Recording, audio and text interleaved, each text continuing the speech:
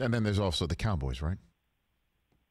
Yeah, they're there too. They're there too, Rich. And say what you will, this is what I love. I I love Coach Gary. That was my quarterback. Yes, we worked hard together. We did a lot of great things. I love him. Understood. But I love hearing what I'm hearing about Mike McCarthy. They turned off the damn music. Let's turn that music off so everybody can hear. And it's the seriousness about practice. This is not an extension of the club. This is not an extension of the bar. Out here, we come to work, and I love that he got him back to picking up those little small, minute details that makes the difference between 8-8, honestly, and 12-4 or 13-3. Small things they're working on. T.J. Jefferson with his arms in the air.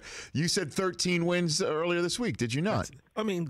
Great minds think alike. Oh, Rich. my word. Me and the playmaker. You guys, same Kool-Aid. Hey, I'm telling you, it's in there.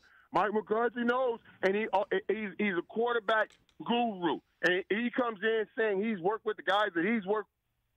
Not going to listen to that. That's what I'm just excited about it, man. I can't wait to see what it is when the Cowboys take the field. And CeeDee Lamb in the mix, too, now, with his 88. Fantastic. The 88 clever. Michael Irvin here on the Rich Eisen Show. You like that video? Of course you did. Check out more right here.